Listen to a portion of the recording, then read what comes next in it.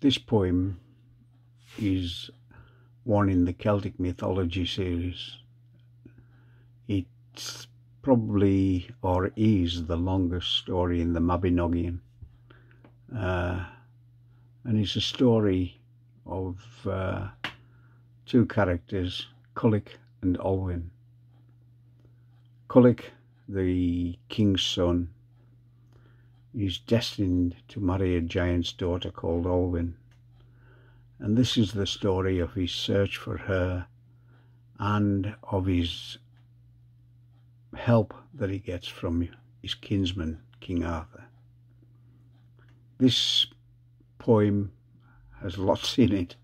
It has mythical characters, real characters, mythological creatures, and people with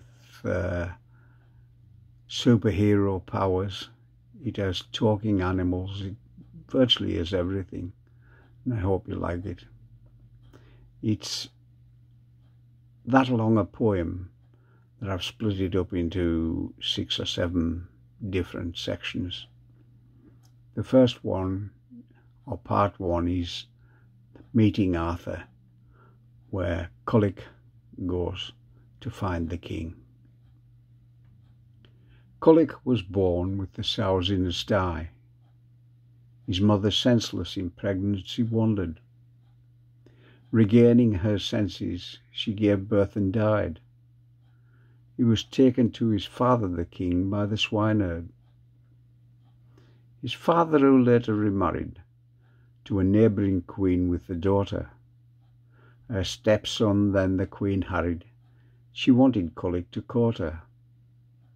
But Culhwch, who was not ready to wed, marriage to the queen's daughter denied. The queen, enraged at this slight, then said, "A curse on you! Take the giant's child OLwen as bride." The giant Ysbaddaden had a daughter called OLwen. A prophecy said he would die if she wed. Her suitors had to complete difficult tasks set by her father to keep a suitable man away from her bed.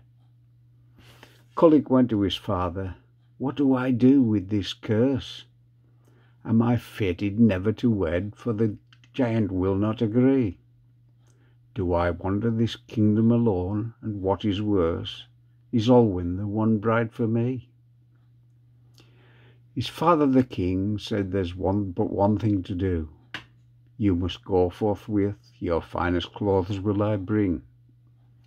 Mount your fine horse, take your hounds too, and you seek your cousin Arthur the king. Ask for his help, he will not refuse. For a kinsman of his do you stand. The thoughts of a quest will greatly amuse. His knights are the best in the land." So Culhwch dressed up in gold and silver attire. His horse he girded with the best. His hounds at his side, his ride was on fire. Swiftly he rode over the crest. At Arthur's great hall he stood at the gate. The gatekeeper summoned to he. "You will let me in, although I am late. At this feast I am destined to be." The gatekeeper laughed. "I'll not open the gate to you, for the feast has already begun. You'll find food and lodgings for your animals too, at the hostel nearby, so be gone." At this Culhwch said to the man, "You will open this gate to me, or 3 shouts I'll give as you'll hear.